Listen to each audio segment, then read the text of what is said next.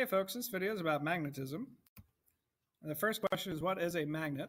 Well, a magnet is any material that exhibits a force of attraction or repulsion based on the alignment of atoms. So basically, it's a material whose atoms are lined up in a certain way that it's putting out a magnetic field that can attract or repel other objects. There are a lot of magnets that are found naturally, like neodymium, which is a very strong magnet. We can also make magnets out of metals that we can find in the earth pretty easily, like iron, cobalt, and nickel.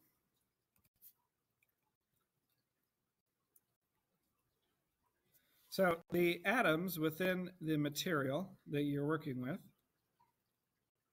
if they are lined up to where their north and south poles are perfectly aligned, like in the picture on the right, then all of those charges will add up and make that a pretty good magnet. However, if they're misaligned, it doesn't make a very good magnet.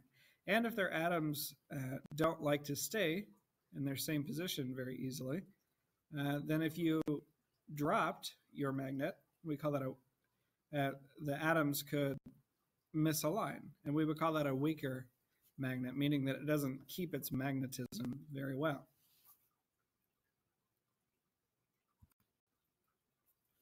So magnetic fields, these are really important. The attraction or repulsion from the magnet comes from the magnetic field. So for a bar magnet, we have these magnetic field lines that come out of the north end. They go down into the south end.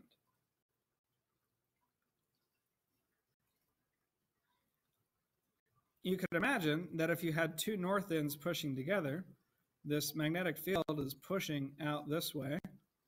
And if you had a north over here to the left, it'd be pushing this way, so they'd repel each other. They wouldn't want to come close to each other.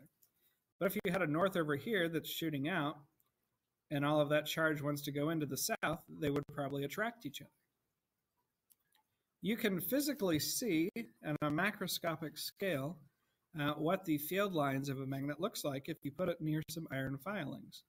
You just sprinkle it over the magnet, and you can see they line up perfectly with how that magnetic field is coming out of the north and into the south. It also works with small compasses you could put up there. So what do magnets do? Magnets can attract or repel other magnets. Obviously, you know they attract them, and I'm sure you've played with magnets before, and you should know that they can repel other magnets. So they can exert a force on a magnet without having to touch it. They can also exert a force on magnetic metals that aren't necessarily magnets, but they could be turned into magnets. Like if you just had a piece of iron that didn't have any attraction or repulsion on its own, the magnet would stick to it. Magnets do not repel